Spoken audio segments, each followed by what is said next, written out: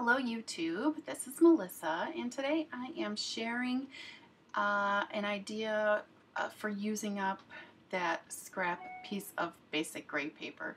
I used it on my last layout and since it's super old I thought, you know what, I'm gonna get it used up and rather than put it back in my stash.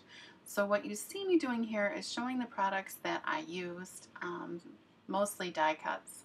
But with still having the products on my desk, I didn't have to pull anything really. So I went ahead and cut the remaining piece of that pattern paper scrap into 4 A2 size pieces and ran the frame, rectangle frame die through my Big Shot, and you can see that it, you know, cuts with the little frame there. You put it wherever you want. And then I went and used some craft paper and recut that frame.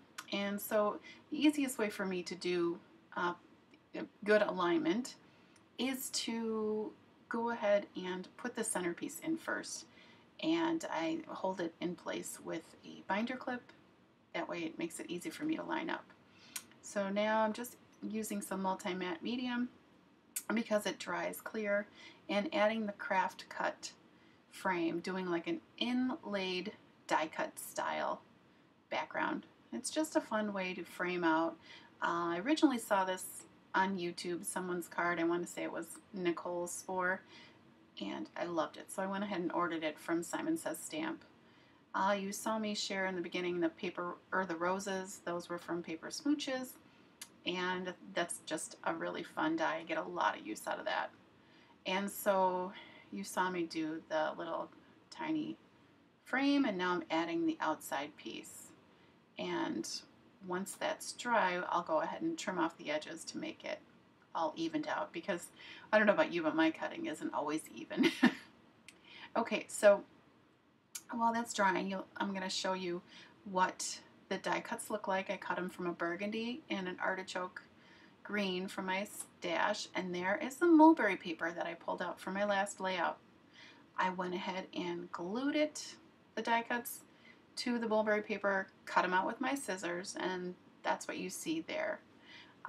And I also cut that Celebrate with some gold cardstock from my stash, and that's a waffle flower die. And you see here I'm using some Cool Tack. That's actually just a clear dimensional sticker type product. You can get that Hobby Lobby and online retailers, but I'm just cutting teeny tiny little pieces off, and the only item I'm going to dimensionalize on this card is that big rose, and because it's clear you can't see it through the mulberry paper, which I like.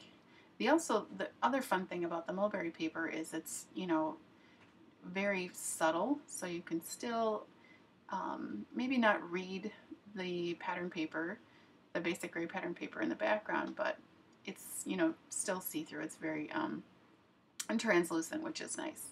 So I'm going to go ahead and start trying to get my die cuts situated on my card and start assembling.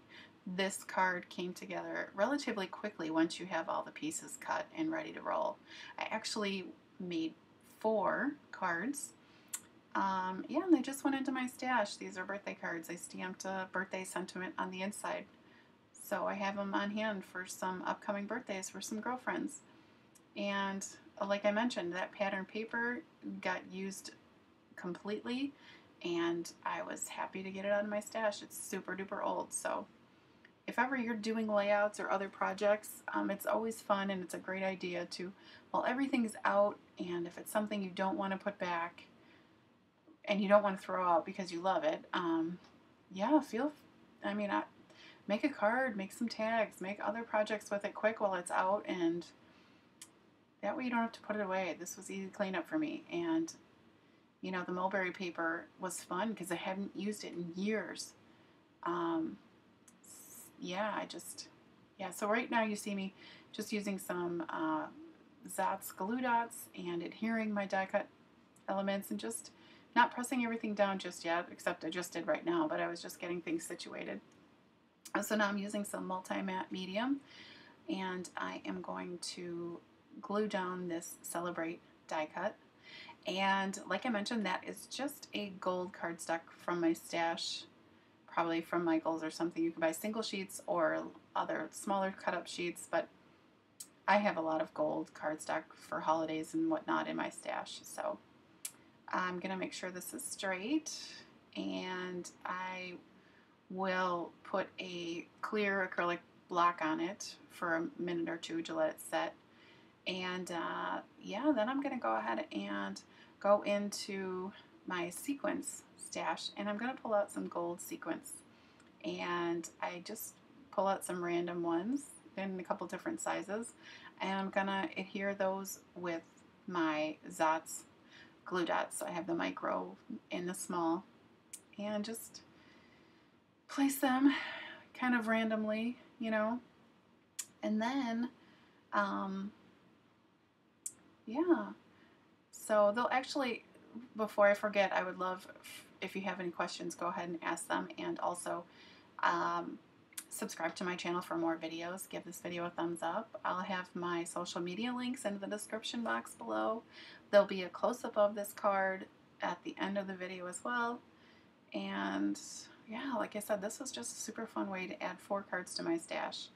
And I have a lot of girlfriends that I send birthday cards to and family members, so it's nice to have the stress away from me to having all these ready. So all right, so the next thing I'm going to do is actually adhere this card front onto a base. I'm just using like a very vanilla cardstock from Stampin' Up. I usually, because I don't cut my paper perfectly straight, I'll go ahead and chop the top off here, and then once I get it adhered onto the card, I'll go ahead and trim off any excess from the sides and or the bottom if it needs it. I always just flip it upside down so my tops are lined up, and I have the Tim Holtz guillotine trimmer, which is not on my desk, so I'm thinking about using my little one, but decided to use my big one. And that's it. So I'm just, fluffing up some of the die cuts. And yeah, thanks so much for watching, guys, and I'll be back soon with another video. All right, have a great week.